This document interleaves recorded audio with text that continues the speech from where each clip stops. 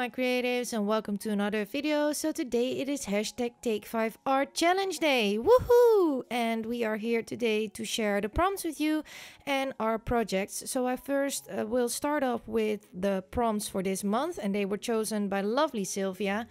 So the prompts are: add lyrics of a song you like, include tea bag or coffee filter, play with a monochromatic color palette, use 2 stamps or 2 stencils, and rub-ons. So if this went too fast for you, the prompts will also be in the description box. I will also post them on my community tab, and they are also on Instagram if you want to have a look at them.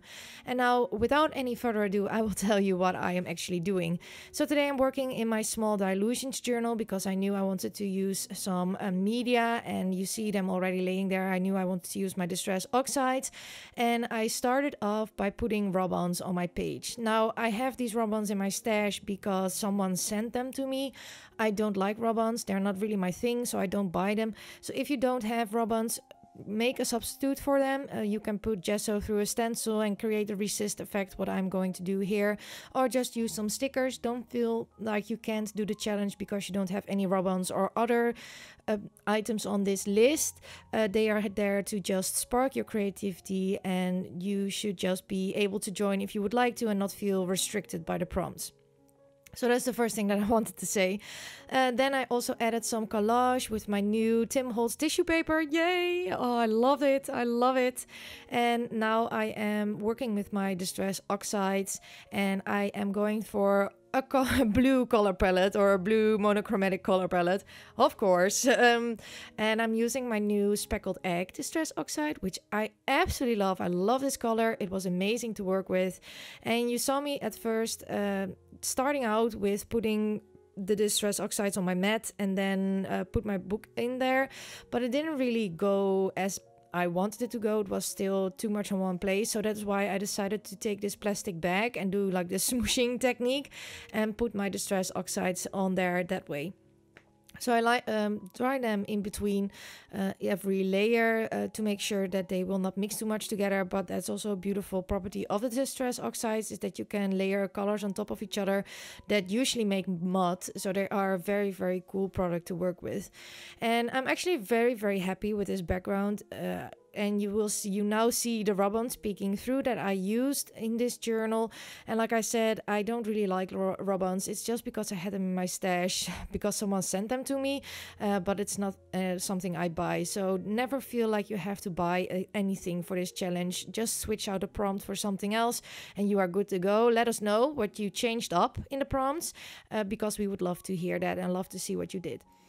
Now moving on with one of my favorite stamps, and I stamped with some white ink, and now I'm stamping with some cobalt. And now I'm taking one of my new stencils to create some marks. At first I thought I wanted to use the distress oxide, but you couldn't really see it. So I decided to grab my white paint and just use some paint to create these marks on my page. For this page today, we also had to pick a song which you like. I didn't go for a song, well, of course I do like the song, but I wasn't really a song that I liked. It was more a song that touched my feelings. So while making this process video, I had that song on repeat so I could feel the feelings and feel the emotions and put them on my page. And that is how this page turned out to be. I'm also going to use some of my new washi tapes to help with my collage. I really love these Dina Wakley washi tapes. I love the scribbled faces. I think they give such an extra dimension and they are so nice to work with. And I missed a little bit of a border, and this time no dooley border, but I created a border with my distress oxide black soot.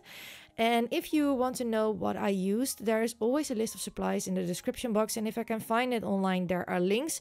Just beware that there sometimes are affiliate links and sometimes not, but if you are ever wondering what I used, a full list of supplies is in the description box. So now I'm going to create my collages. I am very much into using washi tape for my collages and layering up washi tapes.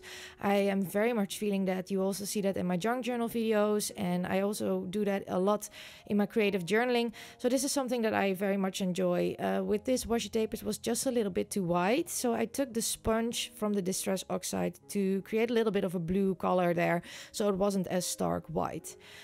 And now I'm going in with the tea bag. So you can also use a tea bag that is already filled and just empty it out and use it, but this one was sent to me by one of you guys, so I thought I would use that because it's still in my stash, and I love to use my stash, so that's why I decided to use that tea bag.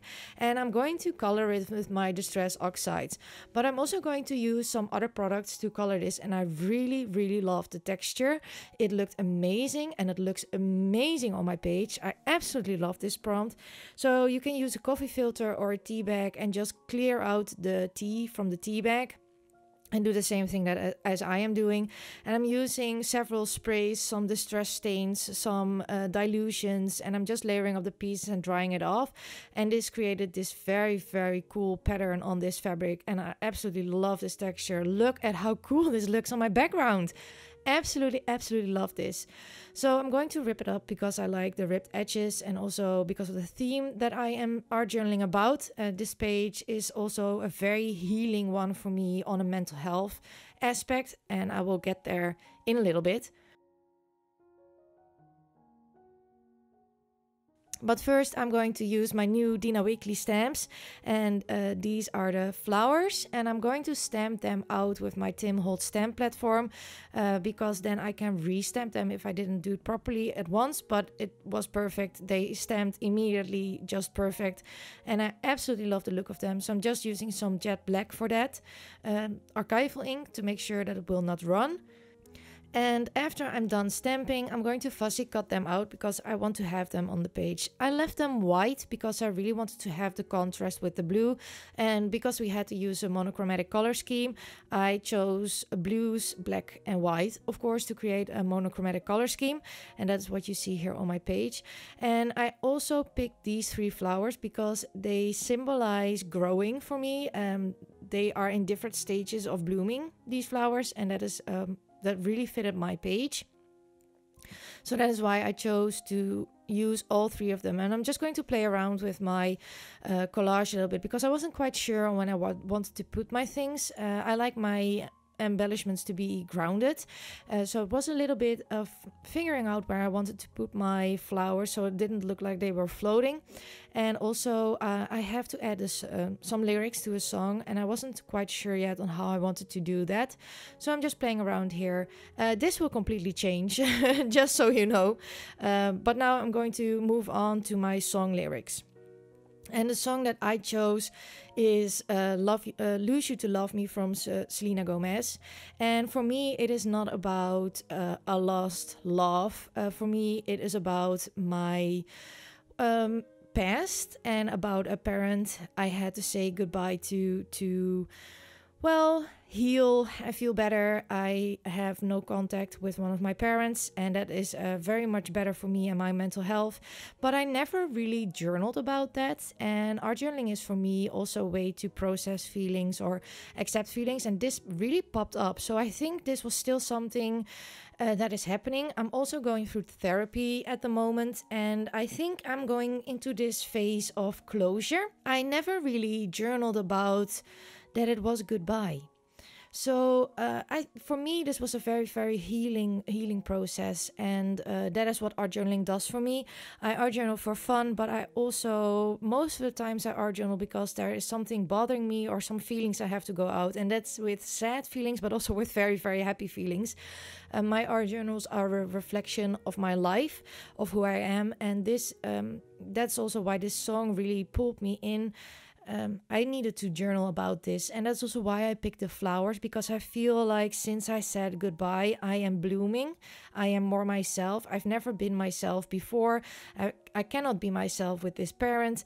So now I feel like there's somewhat of a closure, and it's really, really well. So that is why I put the song on repeat while making this page, to really get in touch with that feeling. And for me, I see my feelings inside my brain. So I see colors for my feelings, or I see a certain texture, or I see a certain stamp that resonates with the feeling in my brain. And also this is how I communicate.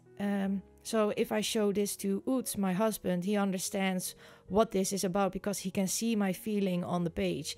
Sometimes I don't have words for my feelings, and then art journaling really, really helps to process them, and also this gives me time to reflect on this certain subject and really dig deep inside myself. So it was a good, very good page for me to make and to find somewhat of a closure, or knowing that I am working towards this closure to really, you know, close the book or close the chapter of my life that has been with this parent and move forward. And it feels really, really good. So I really enjoyed that. I put on purposely some more of the lyrics. So I wrote down, I needed to lose you to find me. This dancing was killing me softly. I needed to hate you to love me. I needed to lose you to love me. And now the chapter is closed and done. And now it's goodbye. It's goodbye for us. And it really, really helped.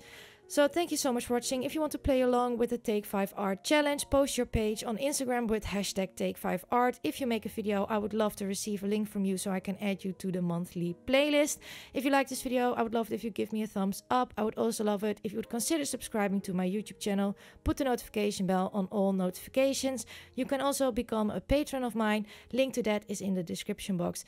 Thank you so much for watching. Hope to see you all next time. Bye!